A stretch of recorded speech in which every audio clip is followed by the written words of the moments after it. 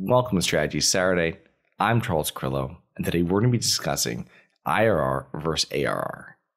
Have you always wanted to invest in real estate but didn't have the time, didn't know where to find the deals, couldn't get the funding, and didn't want tenants calling you? Since 2006, I've been buying income-producing properties in great locations that provide us with consistent passive income while we wait for appreciation in the future and take advantage of tax laws while we're waiting. And unlike your financial advisor, we invest alongside our investors in every property we purchase. Check out investwithharborside.com. If you like the idea of investing in real estate, if you like the idea of passive income, partner with us at investwithharborside.com. That's investwithharborside.com. When reviewing different investment opportunities, you may come across the terms internal rate of return, IRR, or the accounting rate of return, ARR. Now, ARR also stands for annual recurring revenue, used mainly with companies that sell subscriptions. But when used in terms of real estate, it is the accounting rate of return. So let's break down each term. Internal rate of return is a metric utilized to estimate potential investments' profitability. IRR is a more complex formula since it considers the time value of money. It reflects the present value of future cash flows that will be generated by an investment, where the value of $1 today is worth more than the value of $1 tomorrow since it can be invested.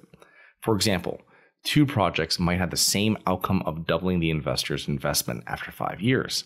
Still, Project A pays back most of the initial investment in year 2, while Project B doesn't make any substantial distributions until year 4. Project A will have a higher IRR since the investor receives more of their capital faster.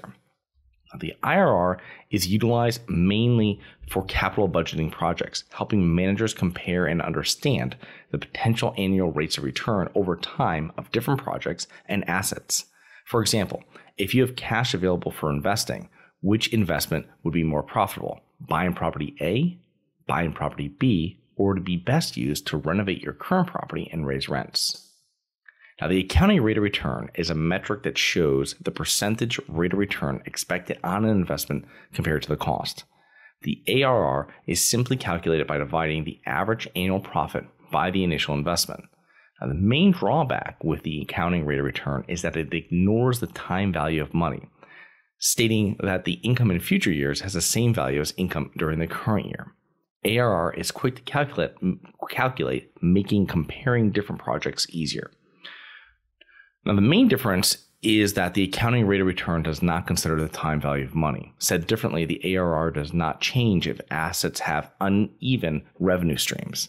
An investment with earlier revenues will have a higher IRR than one that returns revenue in later years. The ARR would be the same between both investments if the total return is the same.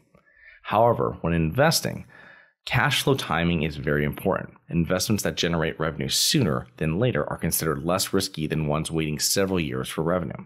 The accounting rate of return offers an easy to calculate snapshot of the profitability of a potential project.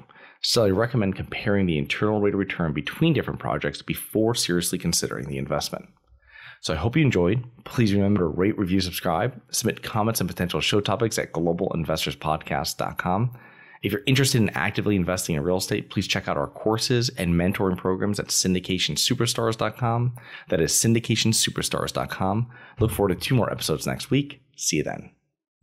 Nothing in this episode should be considered specific, personal, or professional advice. Any investment opportunities mentioned on this podcast are limited to accredited investors. Any investments will only be made with proper disclosure, subscription documentation, and are subject to all applicable laws. Please consult an appropriate tax, legal, real estate, financial, or business professional for individualized advice. Opinions of guests are their own. Information is not guaranteed. All investment strategies have the potential for profit or loss. The host is operating on behalf of Syndication Superstars, LLC exclusively.